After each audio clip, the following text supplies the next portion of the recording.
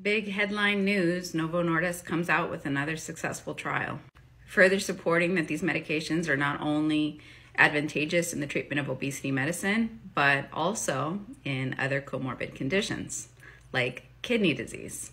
So much so that they stopped the trials early, showing benefit in patients with kidney disease and diabetes.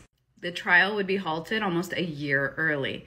So whenever you're doing a research study, there's two reasons to stop a trial. One, terrible side effects that are dangerous to the population being studied, or amazing benefits.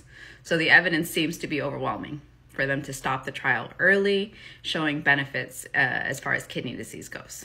So semaglutide in the form of Ozempic was utilized to see if kidney progression or progression of kidney disease was slowed, and it was found to be so.